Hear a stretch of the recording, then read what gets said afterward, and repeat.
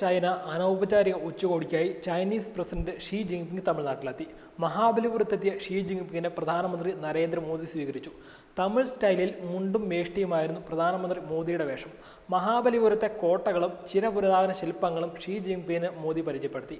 അനൗദ്യോഗിക ഉച്ചകോടിയാണ് ഇത് എങ്കിലും രാജ്യങ്ങൾ തമ്മിൽ അന്താരാഷ്ട്ര വ്യാപാര വാണിജ്യ ബന്ധങ്ങൾ നിലനിൽക്കുന്ന പ്രത്യേക സാഹചര്യത്തിൽ ഇതിന് വലിയ പ്രാധാന്യമാണ് കൽപ്പിക്കപ്പെടുന്നത്.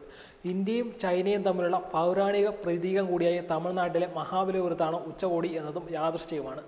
പല്ലവ ഭരണകാലത്ത് ശില്പചാതുര്യത്തിൻ്റെ മകുടോദാഹരണമാണ് മഹാബലിപുരം.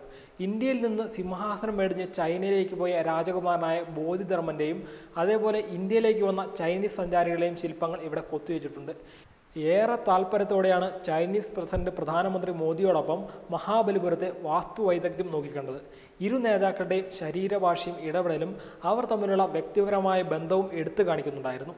തമിഴ്നാട്ടിലെ പാരമ്പര്യ വസ്ത്രമായ മുണ്ടും അംഗവേഷവും ധരിച്ച് അക്ഷരാർത്ഥത്തിൽ തമിഴ് കാരണവരായി മാറുകയായിരുന്നു ഇന്ത്യൻ പ്രധാനമന്ത്രി മോദി. ഷീ മോദി കൂടിക്കാഴ്ചയ്ക്ക് മുന്നോടിയായി വൻ സുരക്ഷാ സന്നാഹമാണ് ഒരുക്കിയിട്ടുള്ളത്. സാധാരണഗതിയിൽ ഹിന്ദി ഹൃദയഭൂമിയിലെ പ്രധാനപ്പെട്ട കേന്ദ്രങ്ങളിൽ നടക്കേണ്ട നയതന്ത്ര പ്രധാനമായ ചർച്ചകൾ ദക്ഷിണേന്ത്യൻ സംസ്ഥാനമായ തമിഴ്നാട്ടിലെ പൗരാണിക നഗരത്തിൽ എത്തിച്ചതിൽ നിരവധി സന്ദേശങ്ങൾ ചൈനയ്ക്കും തമിഴ്നാടുമായി ഒളിഞ്ഞുകിടപ്പുണ്ട്. യുനെസ്കോയുടെ ലോക പൈതൃക പട്ടികയിലെ സ്ഥലവും 1200 മുതൽ 1300 വർഷം വരെ പഴക്കമുള്ള ചരിത്ര പ്രാധാന്യമുള്ള നഗരവുമാണ് മഹാബലിപുരം എന്ന് ഇപ്പോൾ അറിയപ്പെടുന്ന മാമല്ലപുരം. പല്ലവ രാജാക്കന്മാരുടെ ഭരണകാലത്താണ് ഈ തുറമുഖ നഗരം നിർമ്മിക്കപ്പെട്ടത്. ചൈനയുമായി നൂറ്റാണ്ടുകൾക്ക് മുമ്പ് വ്യാപാര ബന്ധം നടന്നത് ഈ തുറമുഖം വഴിയായിരുന്നു. ഇത് തെളിയിക്കുന്ന പുരാവസ്തു തെളിവുകൾ ഇവിടെ നിന്ന് കണ്ടെടുത്തിട്ടുമുണ്ട്.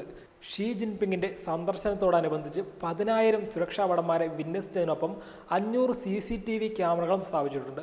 10 ജില്ലകളിൽ നിന്നുള്ള പോലീസുകാർ ഇതിനോടകം സുരക്ഷാ ചുമതലകൾ ഏറ്റെടുത്തു. 9 IAS ഉദ്യോഗസ്ഥരുടെയും 34 മുതിർന്ന പ്രത്യേക ഉദ്യോഗസ്ഥരുടെയും മേൽനോട്ടത്തിലാണ് ക്രമീകരണം.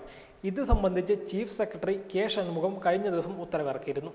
ചെന്നൈ അന്താരാഷ്ട്ര വിമാനത്താവളത്തിൽ 5-ാം നമ്പർ ഗേറ്റിൽ തുടങ്ങി മാമല്ലപുരത്തെ കടൽ തീരത്തുള്ള ക്ഷേത്രം വരെ 34 ഇടങ്ങളിലാണ് പ്രധാനമന്ത്രി നരേന്ദ്രമോദിക്കും ഷീ ജിൻപിങ്ങിനും സ്വീകരണമൊരുക്കിയിട്ടുള്ളത്. സ്വീകരണത്തിന് ശേഷം നടന്ന പരിപാടിയിൽ ചൈനീസ് പ്രസിഡന്റ് മുമ്പാകെ വേദിയിൽ അവതരിപ്പിച്ചത് 2 കലാരൂപങ്ങളാണ്. ഭരതനാട്യവും മലയാള കലാരൂപമായ കഥകളിയുമാണ്. ഷീ ജിൻപിങ്ങിൻ്റെ സന്ദർശനത്തെ തുടർന്ന് മാമല്ലപുരത്ത് കോസ്റ്റ് ഗാർഡിൻ്റെ കപ്പലും നിരീക്ഷണത്തിനുണ്ട്. മോദിയും ഷീയും സന്ദർശനം നടത്തുന്ന വേദിയിലെ സുരക്ഷാ ക്രമീകരണങ്ങളുടെ ചുമതല സംസ്ഥാന പോലീസിൻ്റെ പ്രത്യേക ബറ്റാലിയനും ചൈനീസ് സുരക്ഷാ ഉദ്യോഗസ്ഥർക്കും പ്രധാനമന്ത്രിയുടെ SPG സംഘത്തിനുമാണ്. ചൈനീസ് ഉദ്യോഗസ്ഥർ പ്രദേശത്ത് സുരക്ഷാ പരിശോധനകൾ നടത്തി. സംസ്ഥാന സർക്കാർ വകുപ്പുകളുമായി ചർച്ച നടത്തി. കടലോര ഗ്രാമമായ മാമല്ലപുരത്ത് ഇരു രാജ്യത്തലവന്മാർക്കും വൻ സ്വീകരണമാണ് ഒരുക്കിയിട്ടുള്ളത്. ഉഭയകക്ഷി സമ്മേളനത്തെ സ്വാഗതം ചെയ്ത് ബുധനാഴ്ച ഇവിടെ നിരവധി സ്കൂൾ വിദ്യാർത്ഥികളെ അണിനിരത്തി ദേശീയ സംയോജന റാലിയും സംഘടിപ്പിച്ചിരുന്നു. നേരത്തെ ചെന്നൈ വിമാനത്താവളത്തിൽ തമിഴ്നാട് ഗവർണർ ബൻവരിലാൽ പുരോഹിത്, മുഖ്യമന്ത്രി എടപ്പാടി പളനിസ്വാമി എന്നിവർ ചേർന്ന് അദ്ദേഹത്തെ സ്വീകരിച്ചു. അവിടെ നിന്ന് ഉച്ചകോടി നടക്കുന്ന മഹാബലിപുരത്തേക്ക് അദ്ദേഹം പോയി. മഹാബലിപുരത്തെ താജ് കടലോര ഹോട്ടലിലാണ് ഷീ ജിൻപിങ് താമസിക്കുക. നാളെ ഉച്ചകോടി നടക്കുന്നതും അതേ ഹോട്ടലിൽ തന്നെയാണ്. രാവിലെ മഹാബലിപുരത്തെത്തിയ പ്രധാനമന്ത്രി നരേന്ദ്രമോദി ഹോട്ടലിൽ തങ്ങിയ ശേഷമാണ് വൈകിട്ട് മഹാബലിപുരത്തെ അർജുന ശിലയ്ക്ക് മുമ്പിൽ വച്ച് ഇരു നേതാക്കളും കൂടിക്കാഴ്ച നടത്തിയത്. Web desk Tatwamayi news.